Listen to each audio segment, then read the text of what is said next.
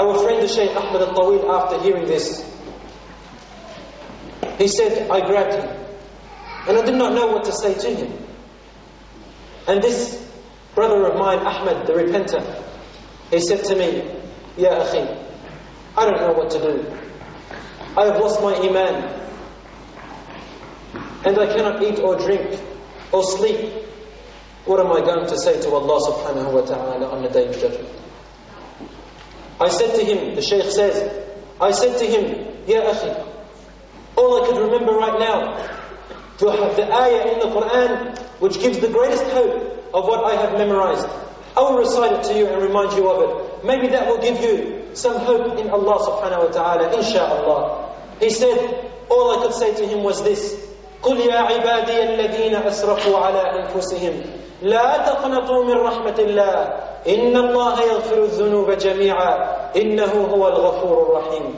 Say, O Muhammad, to my servants, those who have blamed themselves and found sorrow and despair and agony, regretting their sin, do not despair from the mercy and forgiveness of Allah. Allah forgives all sins.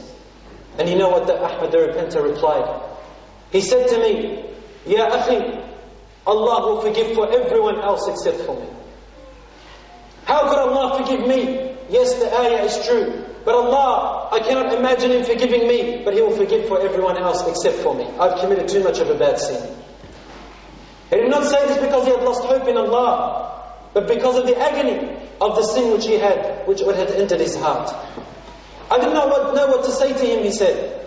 And then I gave him my phone number and said to him, because the announcement came out for the departure of my aeroplane, I gave him my phone number and I said to him, maybe insha'Allah we can meet again back in the city of Riyadh, if Allah wills. So I let him go. And I climbed on and went back to my homeland, thinking to myself, surely this person will forget all that which he is in. Surely after 2 or 3 days, or 4 days, or 5 days, he will forget the state that he is in, and then insha'Allah he will go on in his normal life, like the rest of any other person.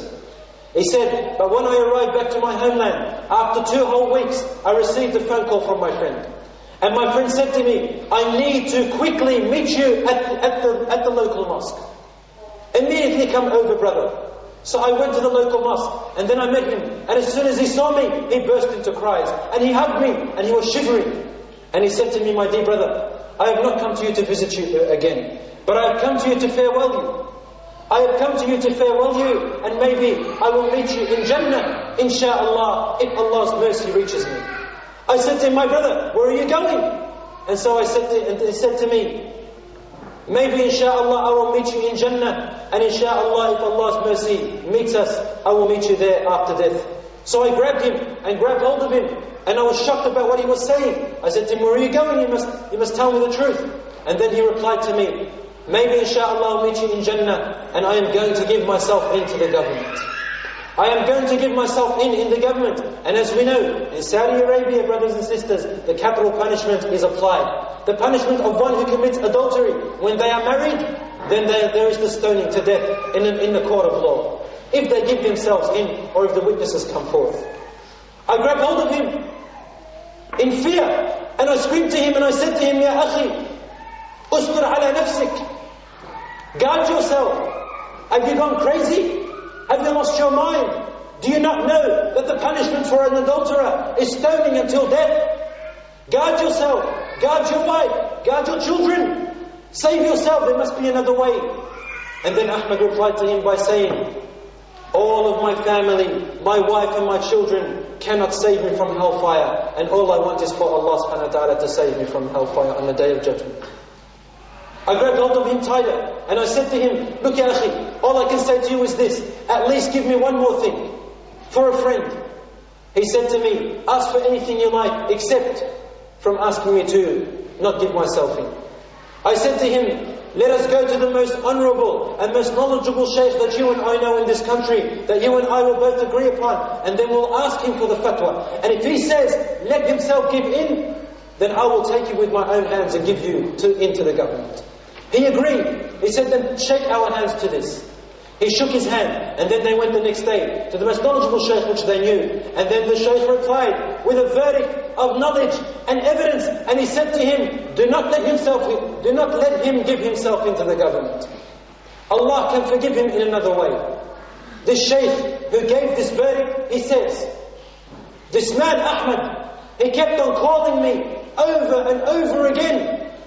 He would call me in the night, and he would call me in the day, and then he would call me the next day, and he would say to me, Ya Shaykh, ittaqillah, fear Allah, O Shaykh, wa ana ata'allaqu bi raqabatika yawm al-qiyamah. I will be held on your neck on the day of judgment, and I will say, Ya Rabb, I wanted to give myself into the government, and this Shaykh, he is the one who prevented me. So blame him today. And he would say this to the Shaykh, and the Shaykh would say, I have not given you this verdict out of ignorance, but I have only given you this verdict out of pure knowledge and evidence. Until finally he agreed, and he went back. However, he did not stop there, brothers and sisters. The agony and the pain remained with him. The sorrow of the sin remained with him.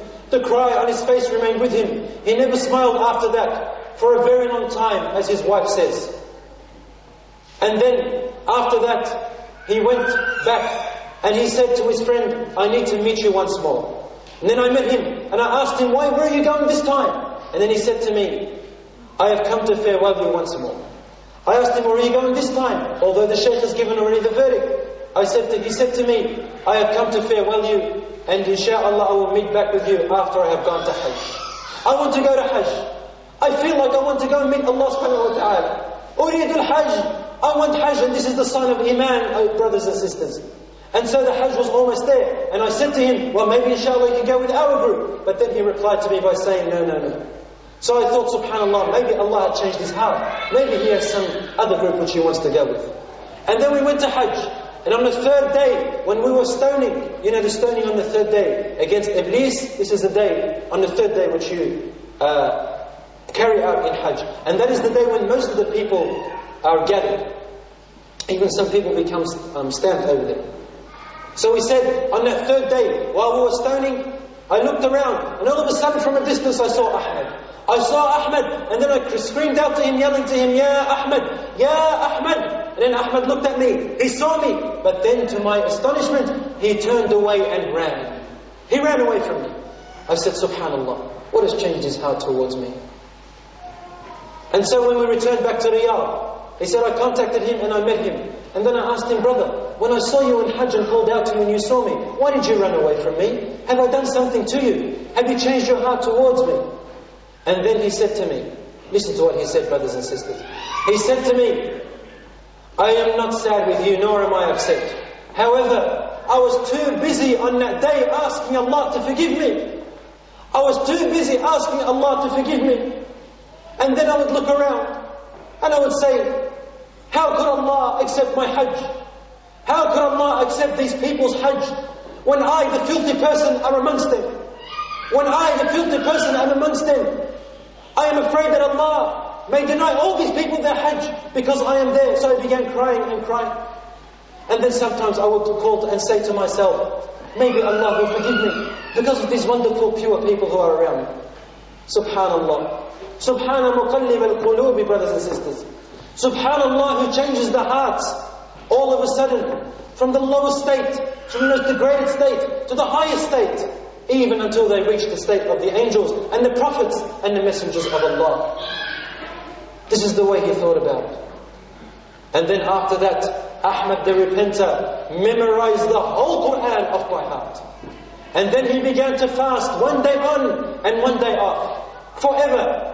And then he would pray his 5 prayers at the mosque in congregation. He would never leave them. And then he would pray the night prayers until he never left them. And he would recite the Qur'an every day until he would complete it every month. He would donate from his charitable from his money. And he would look after the orphan until he even donated, as I heard, to an orphanage and opened up an orphanage back over there in Riyadh. He did all the noble and wonderful acts until one time I recall, one of the sheikhs who I met, he said, I met Ahmad the Repenter one time and he was praying. And then he came and sat with me and he began to cry so much. There's another sheikh now who met him. And he began to explain to me how sorry and sad he feels, and began to cry. And so I said to him that Allah subhanahu wa ta'ala is forgiving, and asked him, have hope in him. And then he got up and prayed in front of the Shaykh. The Shaykh says, I have never seen anyone pray like him. 2 whole ruk'ahs, which took half an hour to complete. He was crying and weeping all the way through. I thought to myself, if he were to die praying this ruk'ah, he will surely enter Jannah, guaranteed. So this Ahmad the repenter, he spent his days like this. And everyone were to call him Al-Abid, the one who prays to Allah. Until one day, Shaykh Ahmad, because he would stay with him all the time,